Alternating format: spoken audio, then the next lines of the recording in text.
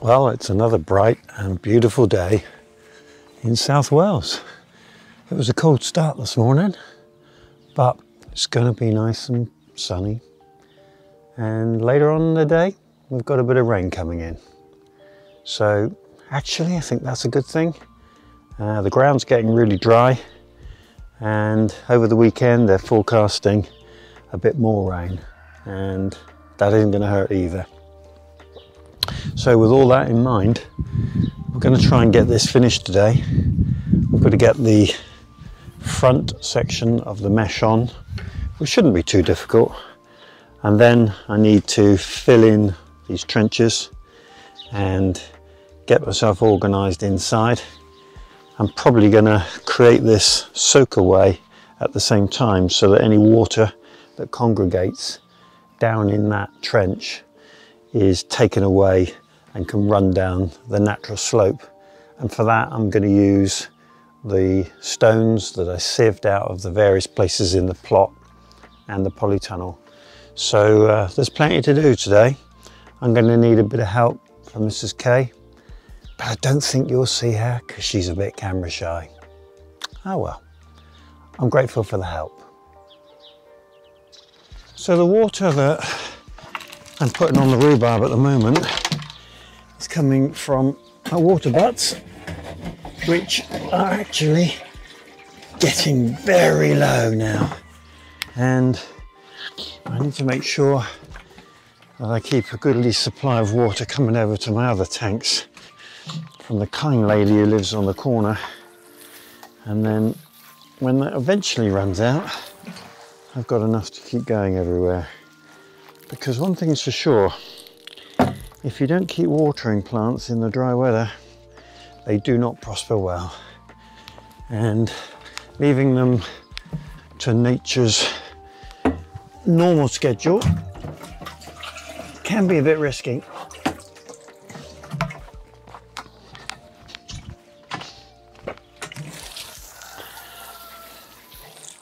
There we go, that little bit of extra water will make all the difference.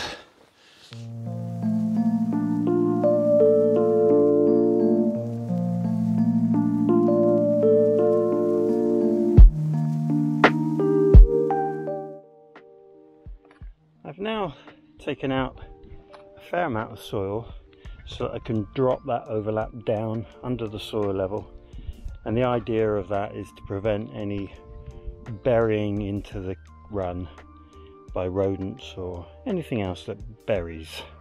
So that'll be underneath the soil level, soil will go back down on it, and then the drainage will go on through and down the gradient. So the next two pieces of mesh have now been fixed together by Mrs. K, and we're ready to try and fix those sections onto the front. So we're doing pretty well. We've got the mesh pegged down now so that no rodents can burrow in, and we'll backfill that with soil. The front is now on and tied to all the bars, and the door is cut out. But unfortunately, even though the door's got a centimetre gap at the top and just over a centimetre at the bottom, the middle's about 2.5 centimetres. So this piece seems to have bowed out during the wet and the winter weather. So I'm going to put a strip of wood all the way down the door just to close that gap a little and enable me to fix the lock back. Shouldn't take us too long.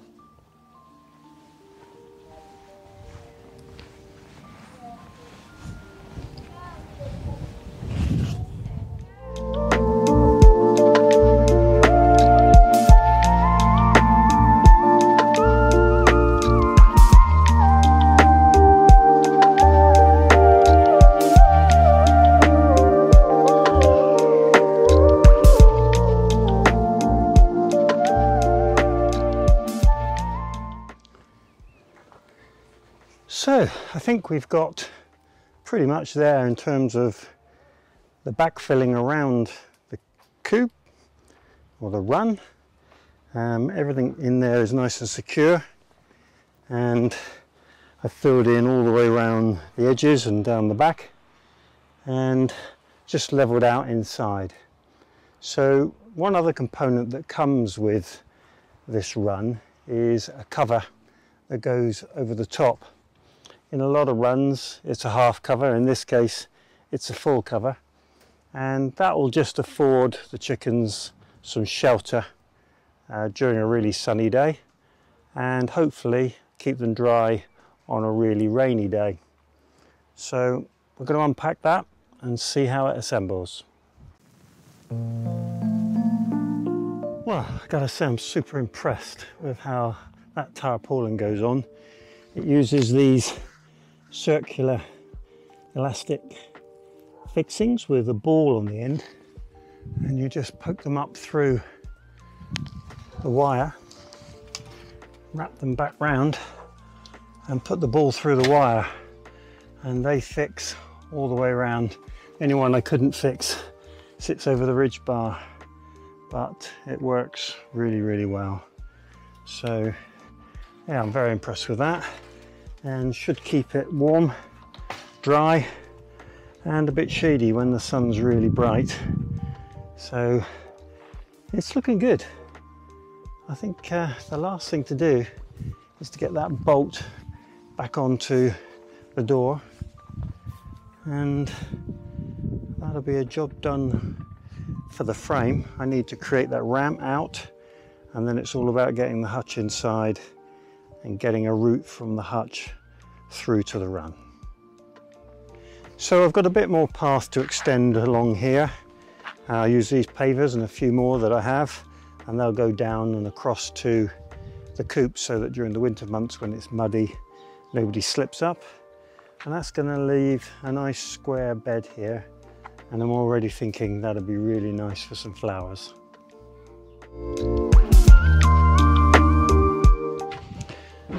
Well, there's literally a shed load of things to do today, but the most important and the most pressing is to get some airflow into the shed. Given that we're going to get the chickens in here, or at least some of the chickens, it's important that in the summer months when the warmth in here lifts, that I've got a good airflow so that none of the chickens are uncomfortable. So what I'm planning is to put a vent, or at least a drop down window, into the shed here, and also to do the same thing at the far end so that we've got a through flow of air during the day. And of course we've also got the flow of air through the chicken guard door. So that's the aim, and to do that I've brought a whole load of gash wood that's spare from various projects over the years, and I'm trying to do this at no cost, and I've got the tools and we're going to get underway. One thing I have got to do is clear out the accumulated rubbish that I've got in here and make myself some space.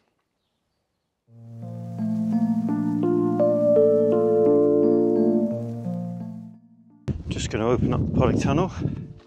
Ooh, look at those beautiful tulips. They came out overnight, or this morning.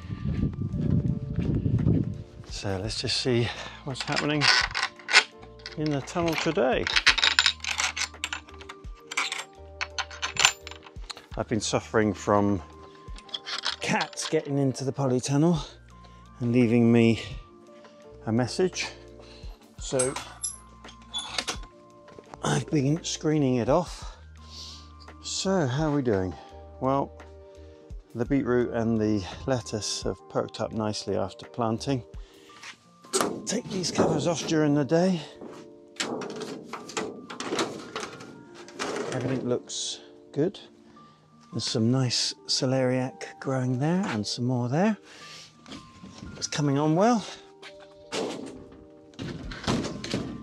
And that's the earliest celeriac there, which is really coming on and actually needs pricking out, as do these broccoli.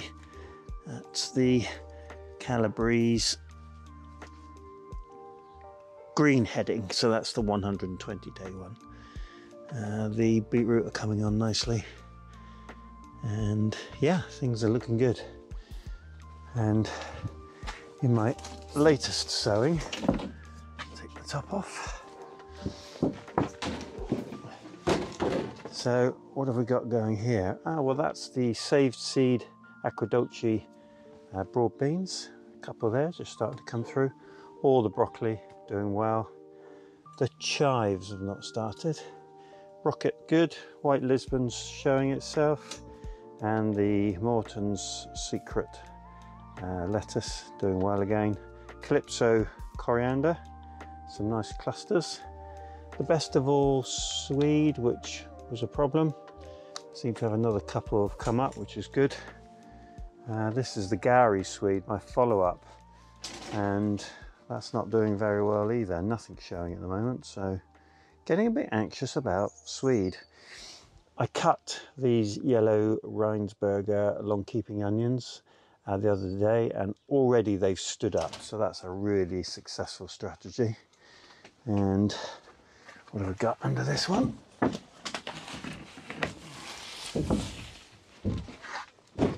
Cover off. So these were the tomatoes that I sowed direct into the polytunnel rather than the propagator. They're money maker. Two have come up. One seems to be trying to come up, but not doing very well. This is all the courgettes and squash, and of course courgettes, squash and pumpkins usually like a bit of heat, so this will be interesting to see whether they come up. Beetroot, more beetroot doing really well, and here, and we've got some giant collies germinating at the back. So everything working quite well. And over here we've got the carrots that I sowed into the carrot tower that I built. Let's just take a quick look at those. So they've germinated really well, and as you can see, one of the advantages of growing carrots in a grid like this is that when you get any other weeds, you know that they're weeds because they're not in the grid, and all the cross points on the grid are where the carrots are. So the question is, have I got any blanks? And I do seem to have a blank over here. Take these weeds out while I'm here. And if they don't come, I'll probably end up trying to take some of these others as I thin them out and pop them into there. But all going well on the carrots. Strawberries flowering really nicely. Take that dead leaf out, and gotta keep an eye on green fly in here. I'm thinking of making an organic insecticide, so watch this space. But yeah, they're all flowering great. Mrs. K's flowers have done really well, and the potatoes also are coming on nicely. For some reason these at the back seem to be a lot slower. I think they got dry actually, but we'll see how they go. I did put a new battery into the thermometer that I assumed had ended its natural life, and I have to say at 44.9 I don't think the battery's made any difference at all. Looking at the new thermometer, it's clearly indicating that the high in here has been 32.4 and the low last night just 8.2, so no cold weather last night.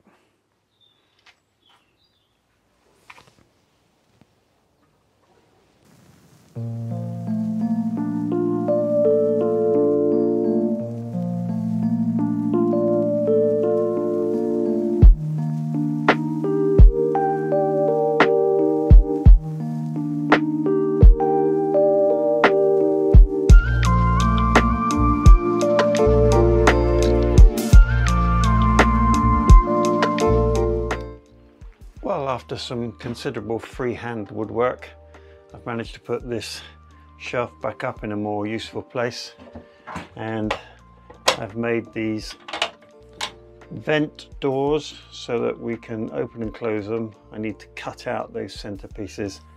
I've put a bit of tape at the bottom to cushion it, and they lock quite nicely. And I've done exactly the same over here. And then if we've got the wind coming from a different direction, it can blow into the shed, or if it's too strong, we can close one off and open the other. So that's the first step in getting some better airflow into the shed for the chickens. And the next step will be to cut out the actual window panel. The next step I want to take is to get some sort of fixing that keeps this in place so that when I do want to open, it stays in the right place. So I'm figuring if I add a hook to here and a hook to here, and then I can just loop something over to hold the shutter up.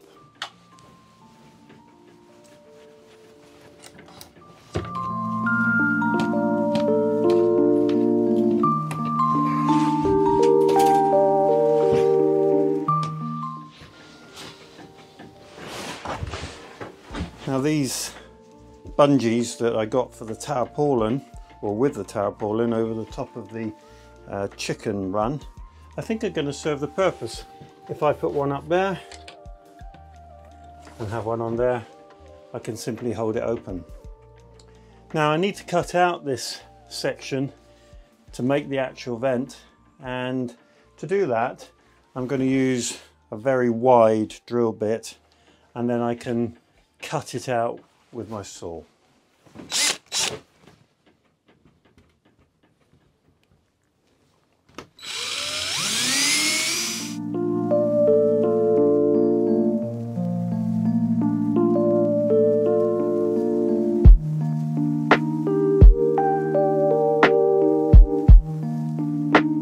So there we go, that was a huge effort, but I'm pleased with the outcome. We can now unlatch it, fix it up, and we've got airflow out into the run. And it's actually quite nice to see out the back of the shed. And then over here, we have the same arrangement.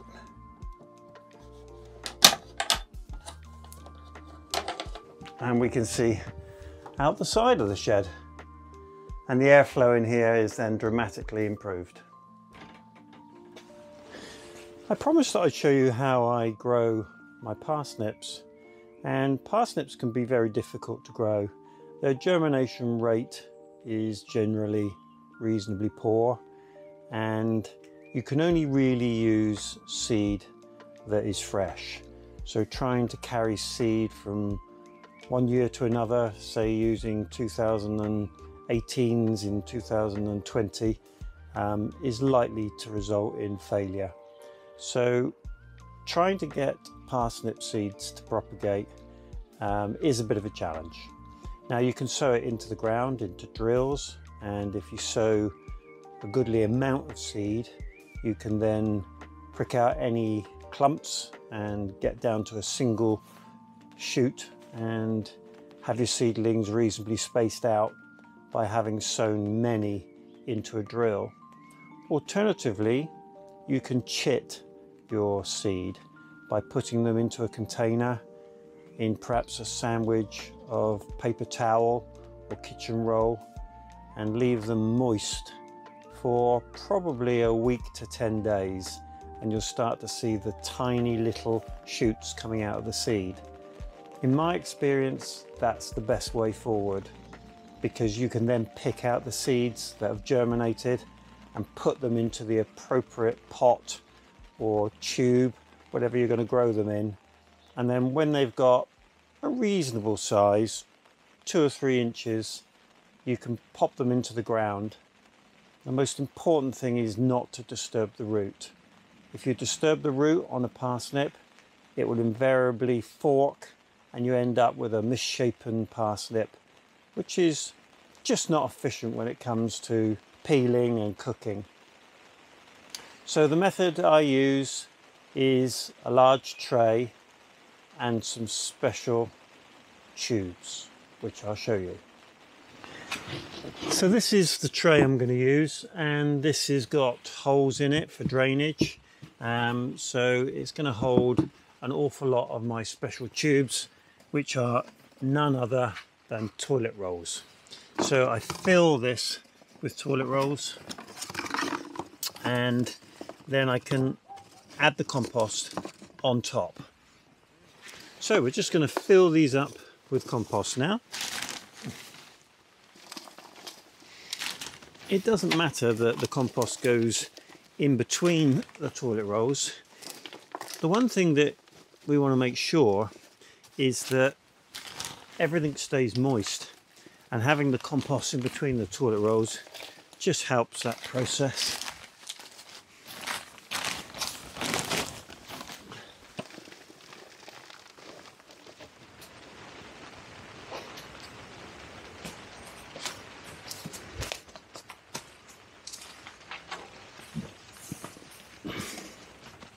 So there we are, there's all the tubes filled up, and this tray is now ready for when my chitting is complete, and I'll show you those when they're ready, and we can plant them up, and hopefully we'll get 100% success then, because every seed that we've planted into a tube will have a shoot coming out of the seed. At least that's the aim. This is the chitted parsnip seeds. So this is the big reveal. Been in here I think about 8 days now.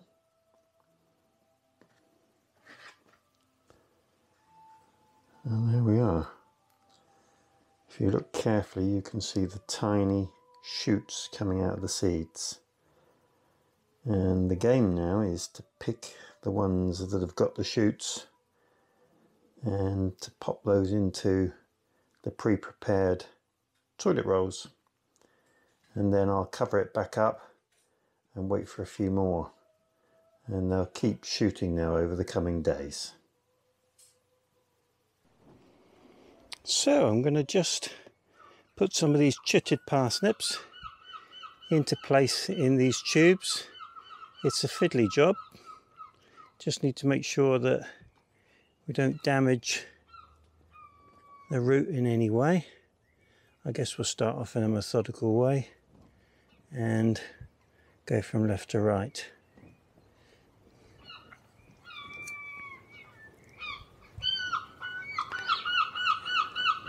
The seagulls obviously want to serenade me while I'm doing this. They really are coming on now. Look at that one. So we'll get them in place and get them growing. So there we are, not enough to fill all the tubes, but enough to get going. So we're just going to cover each one of those up gently with a little bit of compost. Got to be really careful that you don't break that shoot. And once they're covered up, we just need to keep them moist, and we wait for the leaves to rise above the compost,